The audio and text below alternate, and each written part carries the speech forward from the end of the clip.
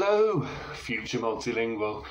James here now, the second in our series on language anxiety this week. And I saw quite an interesting topic mentioned on Twitter, and that was this. What do you do when someone responds to you in English, even though you've spoken to them in another language?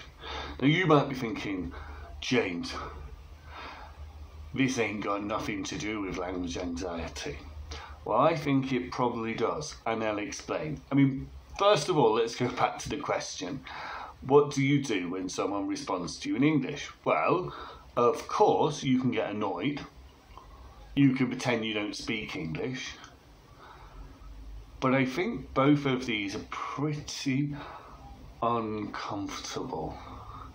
And I'm going to offer a potential reason and a potential solution. Okay, the potential reason is a lot of us feel that we have to prove ourselves in a second language. You don't have to prove yourself in a second language. But if we have that perfectionist mindset, we need to show people how good we are, even if we don't know them. And if we can't do that, or worse, we think that they think we're no good. Again, that's sort of worrying about judgment, perfectionism, no. Then we can get quite stressed about it. I've got stressed about it, I'm not going to lie. Other people get stressed about it. But I think the solution is to take a step back and say, it doesn't matter. Nobody's judging my language. In fact, they're probably trying to be nice and make you understand. But that doesn't matter their motive, no? But we mustn't see language encounters as involving an inherent judgment upon our ability in that language.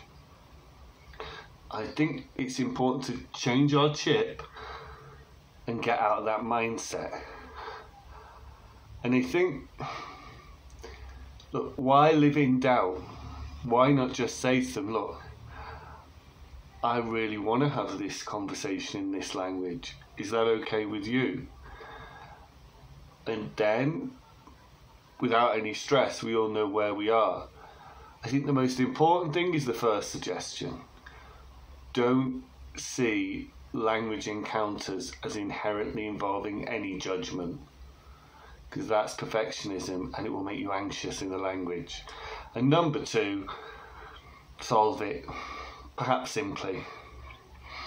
And number three, let's add a number three. Remember that most of your language acquisition essentially comes from processing input.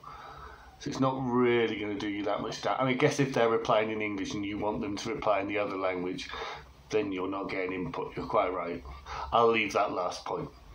That was James. This is Future Multilingual. Why not leave a comment underneath? Be great to hear what you think. Am I wrong? Like the video, subscribe to the channel. See you soon. Bye.